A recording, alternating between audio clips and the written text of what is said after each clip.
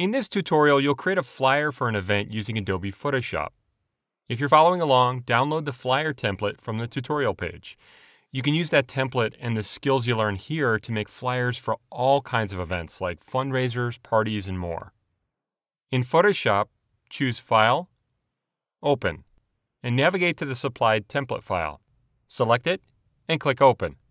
As you work on a project in Photoshop, it's a good idea to use layers, putting each object on its own layer so you can work on that object separately. This document starts with one layer that's called the background layer. To make a new layer, choose Layer, New, Layer.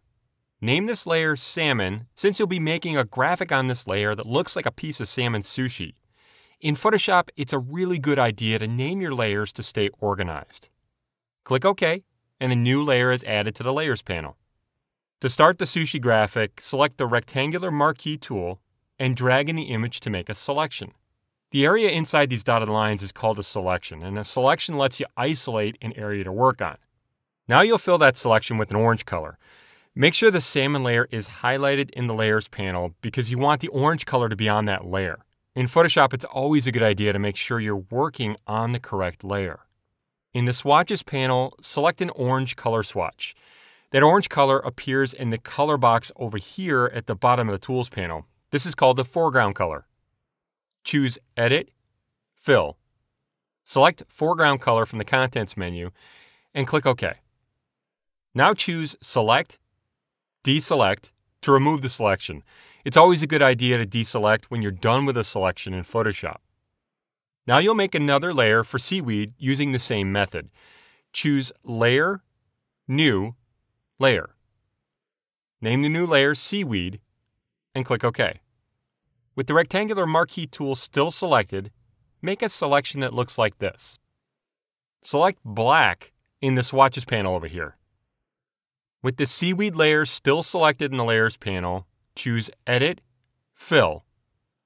Make sure foreground color is chosen and click OK. Then choose Select, Deselect. Because the seaweed's on its own layer, you can move it independently. Make sure the seaweed layer is highlighted in the Layers panel. Select the Move tool and drag in the image to position the seaweed rectangle in the center. Magenta Smart Guides may appear to help you align the center. Now we'll add this text to our flyer. Select the Horizontal Type tool. In the Tool Options bar up here, click the arrow to the right of the Font Family menu and choose a font. The samples on the right side of the menu give you an idea of what the font will look like. Now the fonts in your menu may be different than mine, so just pick any font you have. Click the arrow to the right of the font size menu up here in the options bar and choose a large size so you can be sure to see the text on the image initially. As you can see up here, there are a lot of other options for formatting your type. In the options bar, click the color field to open the color picker dialog. Move the pointer over the light gray part of the image and click to sample that light gray. This is a good tip for choosing a text color that matches the color found in an image.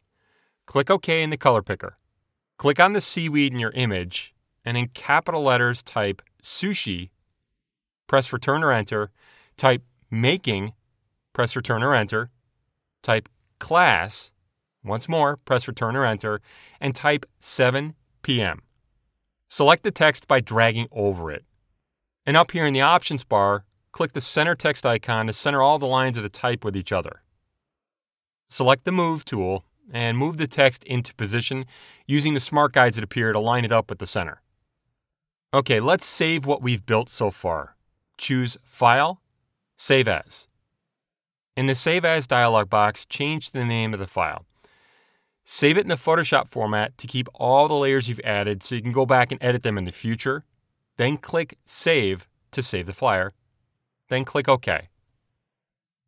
The flyer we've built so far is pretty simple, but you can take it further.